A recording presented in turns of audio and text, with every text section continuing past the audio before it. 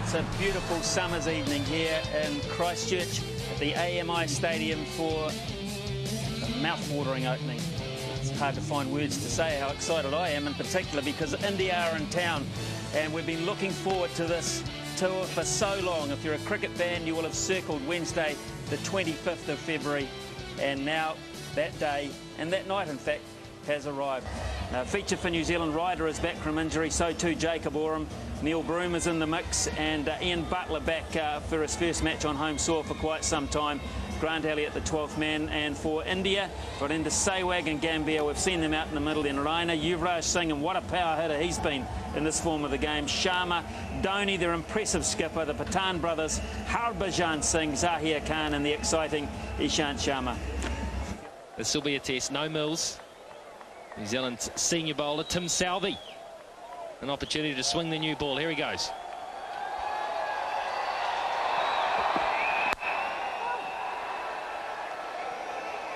Gambia on the move.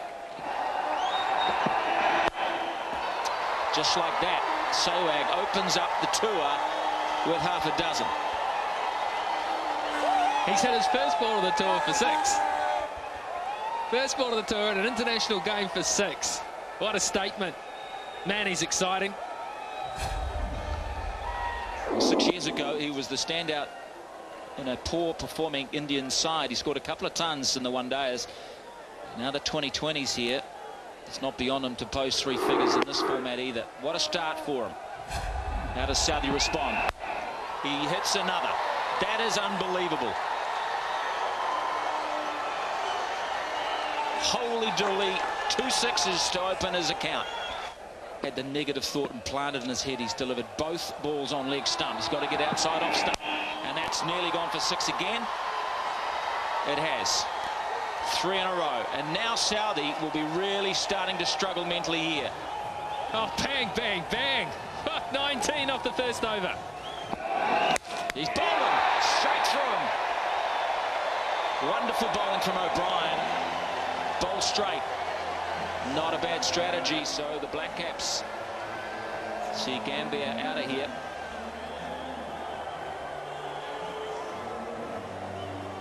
He was keen to get another one away, wasn't he? This one just short of a length. Didn't bounce as much as he thought. Was still right at the top of middle stump. He was expecting that to be more about waist height. Because of that, snuck underneath, and he's out for 6. 25 for 1. Here we go. Going, going, gone. Massive.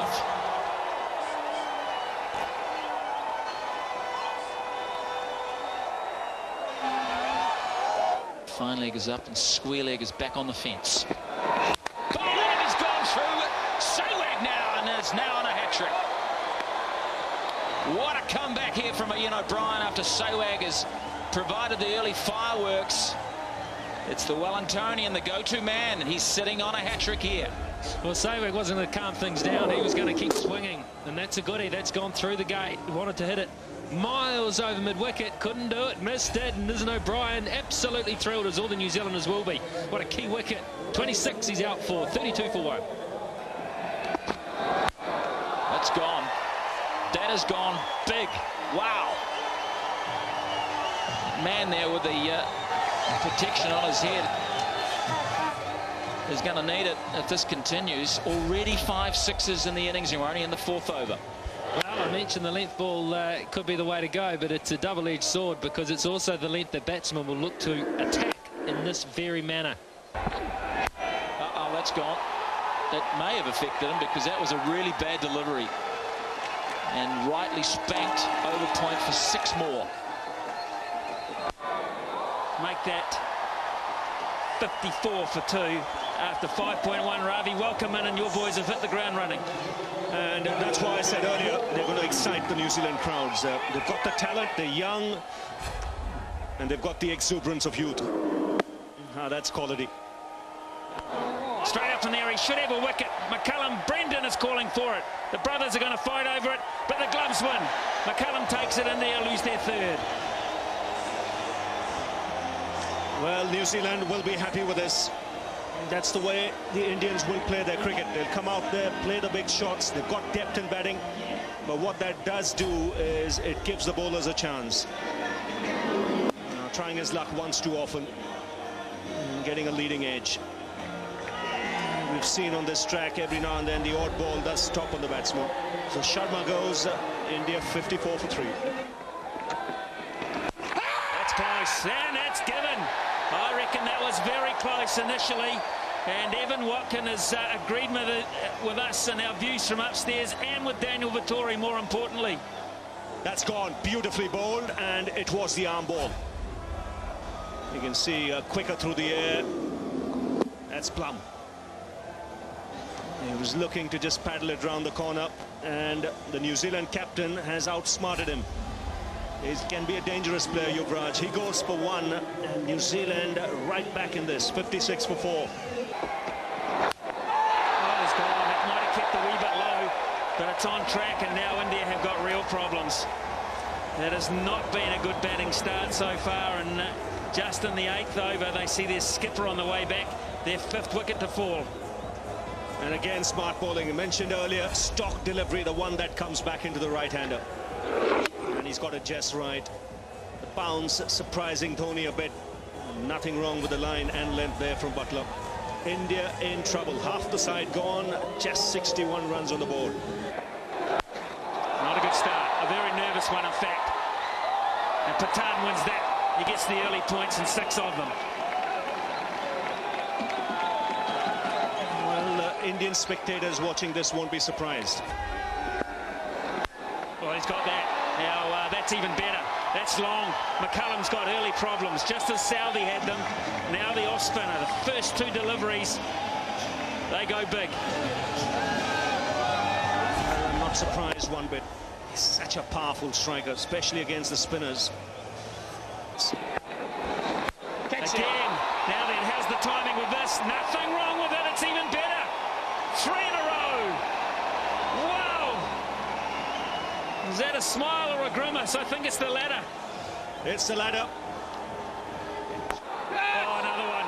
That's flat. Orum's the tall man. He's got it. Oh, he's done it magically. Yes. Oh, we've seen that in Australia, and Orum has worked it brilliantly. What a comeback from McCullum. Action-packed. I don't think there's going to be a problem. The umpires are going to go upstairs, Ravi, but I think this is a bit of fielding magic. I think so too. It's great presence of mind. It had to be only Orum who could pull this off. Tallest man in the New Zealand team. Good presence of mind. He's just this of perfection. He knows exactly where the boundary rope is. Realizes that he might be going over. He's done the right thing. Pushed it back into play. Now gets 2 feet in. When he comes back, he's got to get 2 feet in. He does that. Takes the catch. Brilliantly done.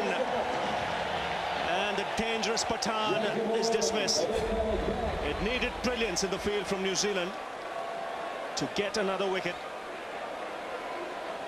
And the fireworks from Pathan come to an end. India 82 for 6. 172 would be nice, but that's a long way off. We're going to need something of real substance from these 2 lefties. And they're going to get a straight boundary down the ground. It seems, yes, just enough skin on the ball after it pitched for just the second 4. Oh, catch. Wow. Gone. Speaking of Nathan McCullum and Jesse Ryder. And Pathan, fairly soft. Well, it's a very good wicket. I mean, to bring Jesse Ryder into the attack. And straight away, he uses that little sort of change. It's kind of an off-spinner, but flat. And Pathan was through the stroke. Again, no structure to his game, like many of his contemporaries tonight. He's gone for 12. It's 101 for 7. Oh, it's a big hit. We'll talk about cracking. Raina goes 20 rows back. And it's Vettori. For the first time, he's been struck.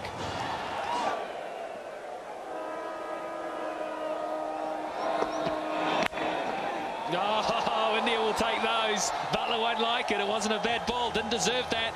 4 in the end. They'll be looking for some good strikes now. At this point, too, they just swing, looking for clean hits. They're not big boundaries here. Now, that could be clean enough, is it? There's some interest there. No chance. That'll do. Now, this is a very good shot. It's a batsman who's anticipating where the bowler is going to bowl, and that's going to be full. There he goes again. This one's very high. It could be taken. Is it going to be taken? No, it's not. It's a 50 for Reiner. Well played. Extremely well played. And what a start to this over. 2 sixes. I think it's been a superb innings from him. Bowlers around at this stage. That's exactly that. Gets 4. Smart thinking from the Turbinator. Oh, you like that one, didn't you, Ravi? You stepped your feet up here in the commentary box. One for India, the clever stroke. You see this so often. Batsman knowing the bowler's looking to go full. If he can get the bat out there, boy, he had to hit it. He gave Southee a huge look. But he did hit it. That's the aim of batting, isn't it? This time he smashed it away on the onside. What a good effort from Harbhajan. 4 more. Well, that banner would be apt now in the crowd. There is a banner somewhere there saying Singh is king. Last ball of the innings. What can Harbhajan do? Goes for the dab. He loses middle stump. Yeah, but he did a good job. He did a really good job for his team, did Harbhajan. He's there to bowl his off-beats, but he can obviously bat as well. It's given India a total to fight against, try and restrict New Zealand to under 162. Right, the players are back on the park, and that's the equation for New Zealand to go 1-0 up and draw the early advantage in this series against India. First of 2020 internationals. There's a second one in Wellington come Friday night. So 163 at a tick over 8 runs per over. Jesse Ryder on strike. Brendan McCullum at the other end, and Irfan Pathan with the new ball in his hand, and that is the stats.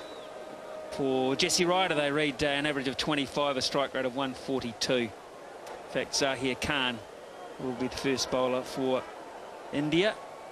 23 matches, 22 wickets, and an RPO of under 8, which is probably acceptable. If he can do that tonight and the other Indian bowlers can fall in line, then they'll just get home, but they need something special. Here's the first ball of New Zealand's reply. And a beauty. Straight away from Zahir. Oh, that's straight. Very straight and out. Yes, Evan Watkin is saying to Ishant Sharma, you can have the perfect start. Ryder's not happy. I think he thought it pitched outside leg stump. It was certainly hitting. It was certainly hitting all right, Smithy. Was it full enough to pitch in line? That's the question. I think it has. I think that is pitched on leg and hitting off. I believe that to be a good decision for India. Not Ryder, out for 1, 2 for 1. Oh, that's out. I reckon that is out. Oh, my goodness me. Well, they can't run. There's no shot being played. This is pandemonium. I believe this is absolutely dead out, and Evan Watkin hasn't given this one. Let's see what Hawkeye predicts. Ooh. Ooh. Doesn't matter where it hits him. If he's not playing a shot, it's where it's going to go on and hit, and that's set off stump.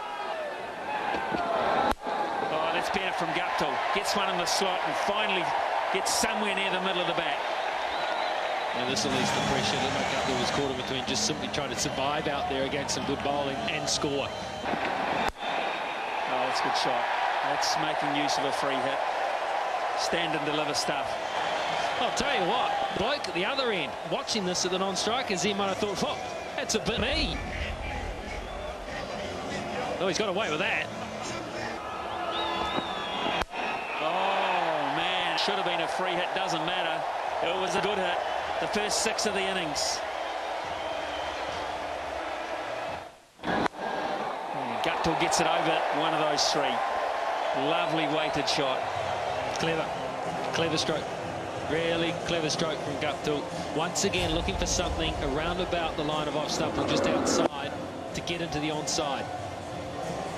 Dami was obviously going to go squarer, looking to go behind, and he just helped it's on its way. It's a good stroke. Sensible stroke.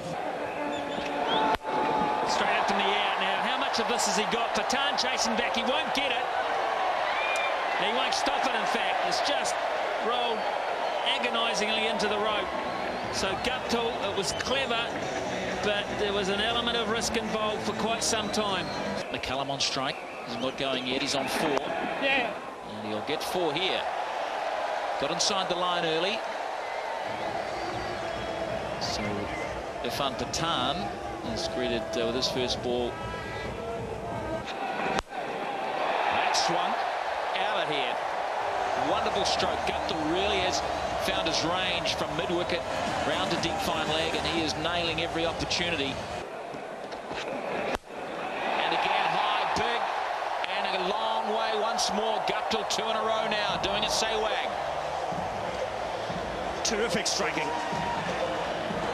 Just feel that Tony will have to look at his spinners at some stage.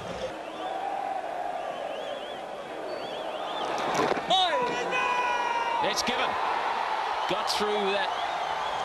Not really the defences of Guptill, but it seemed a bit of a nothing shot. He got caught on the crease, and Harbhajan went through him as he always does. If you give him a sniff, he is too good, and Guptill is gone. Good innings. Yes, I think he just walked across his stumps a little too much and looked to play it on the onside. Very square. And this is a lucky break for the Indians. Guptill, the set batsman, gone. Gives India a sniff. New Zealand 56 for 2. That's a good stroke. Little drift from Harbhajan, but it didn't drift to the boundary. It was a screamer from McCullum. That's his first 6. Chance to just push one onside. He's gone over extra cover. Outstanding. Now this is a terrific shot. Again, walking across the stumps down the track. It was the slow delivery. Picked it nicely and stayed still. That's gone. Just picked up and swung away. Poor delivery from Pathan, and Taylor too good. He just jumped all over it. That's gone as well. Holy cow, that is a big hit. That has gone into darkness. Oh, that's huge. It's the wrists again. The speed that he gets the bat through the hitting zone. Yeah, he's bottom all over the place. Zahir Khan too good. Just felt Taylor was looking in that area and he went too far with it. Well, Zahir Khan had moved his man out on the leg side boundary to further in front of square leg. Because of that, Taylor's got further to the offside to get it finer. He went too far, gave him too much a look at the stumps, and he's hit him. Yeah, and he's fired up. Knew he needed that wicket. Good innings from Ross Taylor, out for 31, 106 for 3. Big hit, and all the way, good stroke. Down the ground, straight. So, risk-free. He didn't quite get it, as you saw from his wry smile, but what a good area to hit. It's beautifully chipped into the gap. That'll run away for 4. That's a true cricket shot. You said it, Smithy. He's not tried to hit the ball too hard here. He just stroked it through the offside. Oh, Orum's got plenty of that. He won't be changing the bat. That's a 6 and a valuable one for New Zealand. Is that the one that really hurts India last ball of the over? It is 135 for 3. 28 from 24. The run rate required now. Yes! Cullum has, I think, worked this out. He's going to come back for 2. That's beautiful placement on a small ground. Really is, and they could go again if they want to. They will. India under pressure now. I'm going to ask, and they'll probably go upstairs for safety reasons, but I think this is more out of frustration from Dhoni. It's seeing a bit of sloppy stuff, no backing up.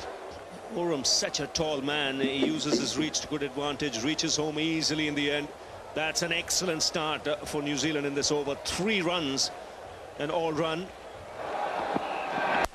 Change of pace. Oram picks the gap beautifully. Won't get 4, I wouldn't think. It'll get run down. No, oh, well, I don't think it does. I think Yusuf Pathan was on the spot to get the best view of all, and Rohit could not run it down. Oh, that's gone. Not perfectly, but it's in a gap.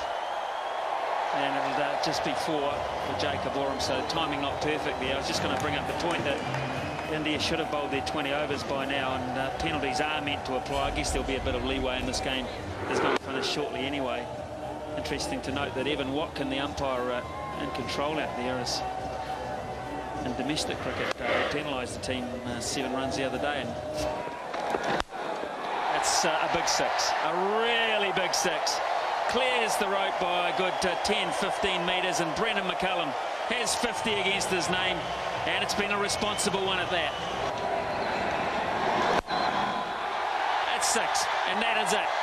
That is it. New Zealand take the early honours in this magical summer we're looking forward to. They've done it with 8 balls to spare and 7 wickets in the bank. Tonight, Ravi, the batsmen have done the job, and that's the way it should be in this form of the game. Don't leave it to the tail enders, accept the responsibility, and New Zealand have learnt that lesson. They certainly have. A nice way to finish things off. Terrific cricket shot. Clears the ground comfortably. We've seen so many sixes hit today. And really, from the halfway stage, it looked all New Zealand once they had 8 wickets in hand. In the end, they've done it easily. McCullum batting right through the innings. And there'll be a couple of lessons to be learnt for India from this defeat. 24 sixes. That is outstanding entertainment. India 162 for 8. Probably 20 shy, in all honesty, with their very good batting lineup. They let themselves down at the start when they were 5 down for not enough. And New Zealand's run chase was well-paced, well-timed, led by Brendan McCullum, Jacob Oram, Ross Taylor and Martin Guptill. They did their job well with blade in hand, and players, good spirit between these two sides. They know that the next one is just 2 days away, and India will regroup, get up to the capital and try and level the issue here. Vittoria will be happy that his side has actually gone on and done the job. He was furious a couple of times in Australia, but he should be all smiles tonight. Well, the last rites have been performed by Brendan McCullum and Jacob Oram. New Zealand setting out after 163 to win game 1 of these two 2020 internationals, and they have done it in style. They've done it with 8 balls to spare and on a very good surface and a ground with very small boundaries. They have come to the party hitting 11 sixes in the process. McCullum 56 from 49. Guptill, who got the innings underway with a very good 41 from 28. He is a very pure hitter of the cricket ball and plays some lovely shots.